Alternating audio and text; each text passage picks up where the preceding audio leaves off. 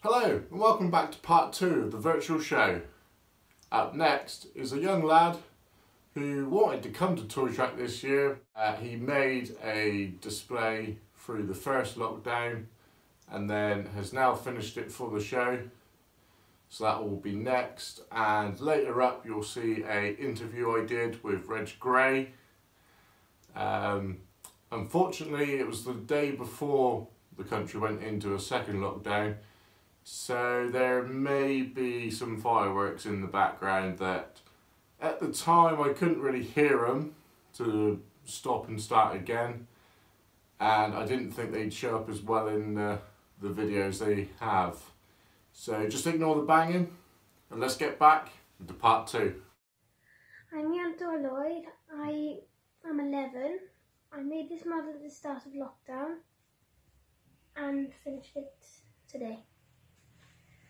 This is based on a hill farm in the UK at late summer, early autumn.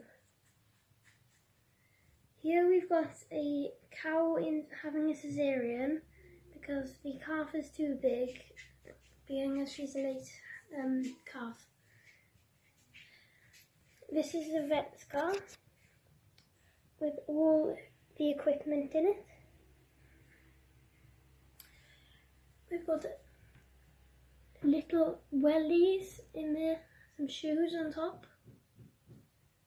Moving through into the next field, we've got some bulls fighting and an old muck spreader which has got flat tyres, some gorse, a sheep that stuck its head through the fence and is trapped. And we've got some trees. Moving into a bit of more wild part, a fox hunting a pheasant. Little stump. We've got, because this is a new shed, they've still got some spare materials left over. Inside of the shed, we've got some machines and some fertiliser spreader. The old International 2-wheel drive, which does a couple of jobs around the farm. We've got an IBC tank and a wheelbarrow and some fencing kits. Better view of inside the shed. We've got the International parked up by there, baler, some bales, some fert and some concrete bags, a spreader, and we've got some windbreakers on the sides of the shed.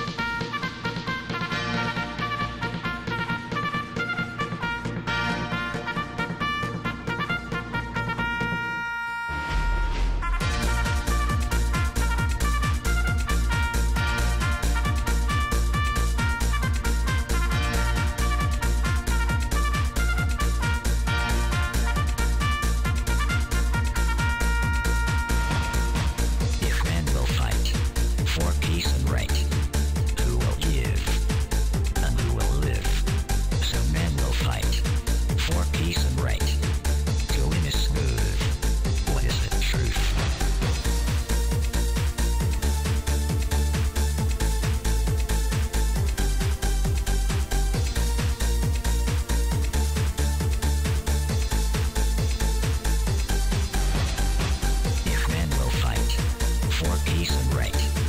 Who will give and who will live? Some men will fight for peace and right. Hello, welcome back.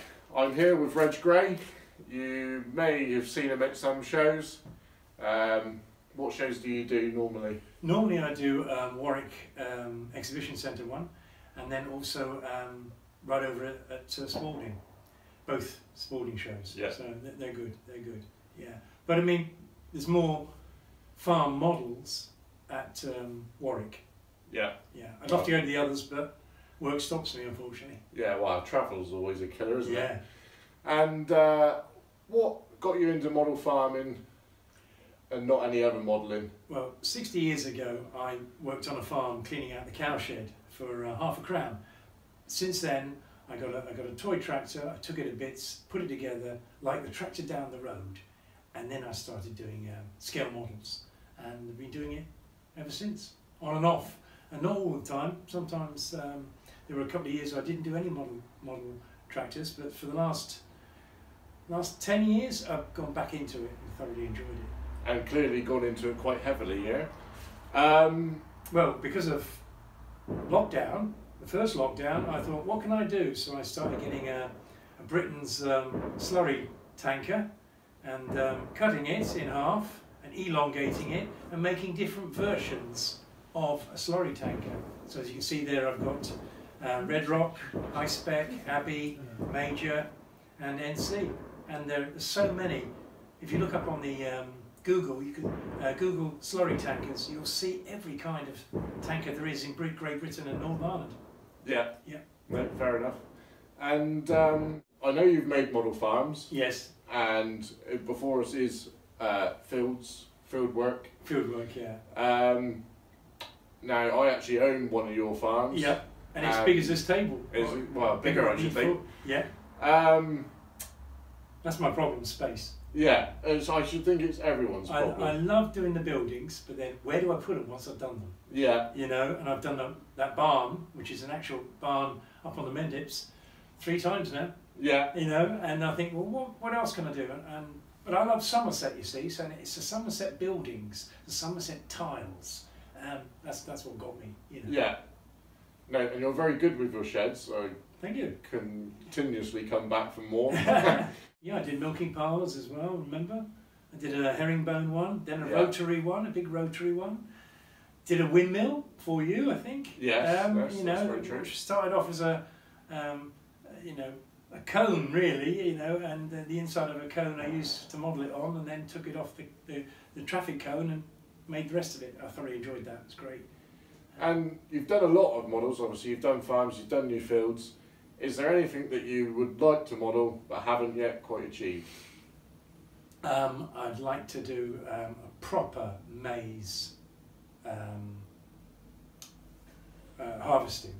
Proper one. Yeah. I've done one before, which I think you got. No, actually, I've got it, yeah. But I'd like to do another one, really. And the other one is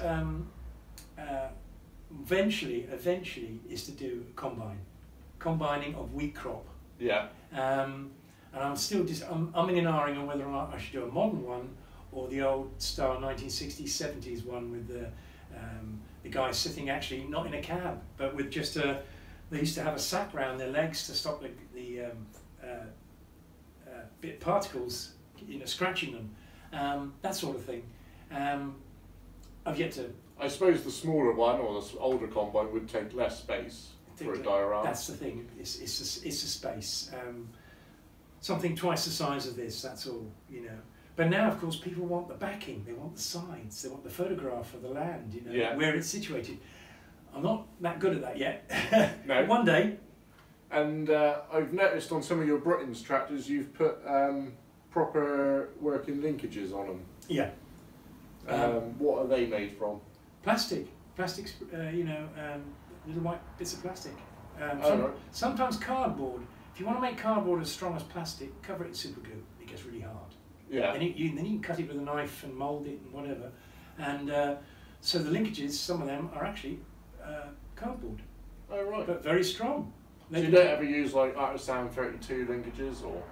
Some of them I have, yes, on some, but they're expensive. Again, it's money. Yeah. Yes, well, everyone's got their budget. Yeah, that's it. And something unusual is your box on the back of the potato harvester. Yes, there's 2 people inside that. Took me ages to get them in. I got that from Ireland, from, I've forgotten his name now.